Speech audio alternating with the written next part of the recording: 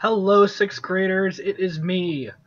I decided today that we could try something a little bit different, and seeing as I have all those awesome questions you guys submitted, I figured we might as well try to get some good use out of them. So, today I have with me a whole list of the questions you guys put in, and we are going to go through a bunch of the ones that I picked out.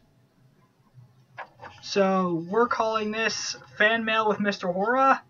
And if you guys like this and have a good time with it, then maybe for the rest of the year I can try making a few more of these. So I've got 3 questions from each class. So without further ado, let's get right into it. Our first question today comes from Gabriel in 2nd block. Gabriel asks, how did Adolf Hitler die? So, in the spring of 1945, it was becoming obvious to just about everyone that Germany was going to lose the war. Hitler had turned the Russians against him, and the United States had joined the war on the side of the Allies, and had vowed that they would make sure that Hitler was defeated before they did anything else. So Germany was finding that it was being attacked from the east by the Russians and from the west by the Americans and British. And quickly the German armies were being defeated and being pushed back into Germany.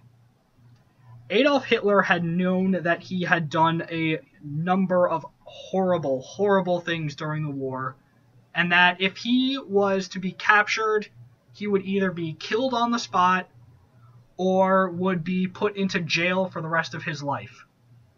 Not wanting either of those things to happen, Hitler and his recently married wife, Eva Braun, both committed suicide in Hitler's bunker in Berlin. Now, a fun little story about that bunker. Hitler committed suicide underneath an old German painting of Germany's Emperor Frederick the Great. Now, the reason why that painting is important is because in the past, Germany had been in another similar war against most of Europe. And that painting of Frederick was painted after an event called the Brandenburg Miracle, where the former Tsar of Russia died, and the new Tsar, Peter, liked the Prussians and liked Frederick and did not want Prussia to be destroyed. So he dropped out of the war and Prussia was able to win. Hitler had been hoping something similar would happen in this war. When Roosevelt died, he was hoping that the Allies would fall apart. However, this did not happen, and Germany ended up being defeated by the alliance of the Americans, the British, and the Russians. Our next question comes from Emily in 4th block. Emily asked, how did the government recruit animators like Walt Disney to make propaganda for the government? Well, like anything else, the government can pay companies to do a job. Just like how car companies were brought on to make tanks and planes, the government hired animation studios and famous artists to make songs, posters, and animation to help sway public opinion during the war. Now, the interesting thing is that Warner Brothers, who, among many, many other things, are the creators of the Looney Tunes, were very much wanting to create these videos and these animations even without the government telling them to. Because the Warner Brothers, Jack and Harry Warner, both of which really did not like Hitler, and they were trying to make these propaganda films even before the United States joined the war. So, for a lot of animators, it wasn't even just that they were paid to, they wanted to support the United States and wanted to do something to stop Hitler.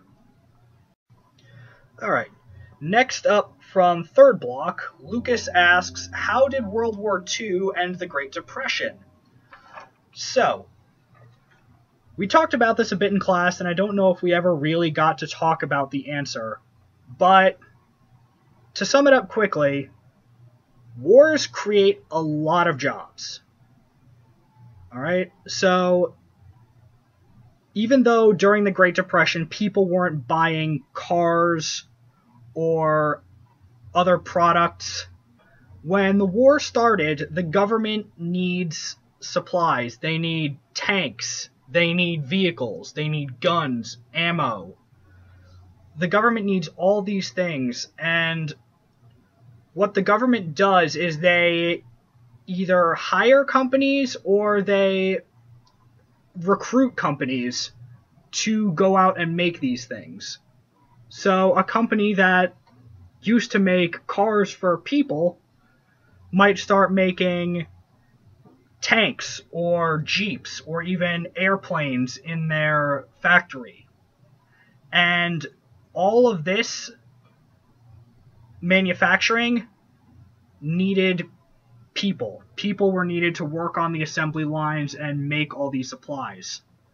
So the companies were getting a lot of money from the government to make these products, and so they hired a lot of workers. And what happened is unemployment went from upwards of 25% when the Depression was at its worst, down to about 2%. So almost everyone who wanted one could get a job. And that helped people start making money again. People then were able to start spending money. And so that's how not only the Depression ends, but people after World War II start having a lot more money that they can spend and look to buying cars, houses, and other new things again. Alright, we will do one more question for this installment, and then I'll break up the videos to make it a bit more manageable. So, Bailey from 5th block asks about how animals served in World War II. Great question, Bailey. So, compared to World War I, animals were a lot less important. World War I had taught the world a lot of things. One of them is that fighting on horseback does not work as well when the other side has machine gun nests set up. So, animals played a lot smaller of a role on the battlefield. Famously, when Poland was being invaded by Germany, they were still sending out men on horseback charging into the German tanks. Needless to say, the tanks won. However, this is not to say that animals didn't play any job in World War II. In fact, animals served in a lot of different positions. Donkeys, horses, and mules were still used in situations where cars and jeeps simply couldn't go, as animals of burden who would pull carts and supplies. And pigeons were actually used to transport messages. So soldiers would have a box that had a bunch of carrier pigeons in it, and they would write a message, tie it to the pigeon's leg, and then the pigeon would be trained to fly back to a nest, and that message would then get to the rest of the army. And other than that, there weren't a lot of animals that were directly fighting.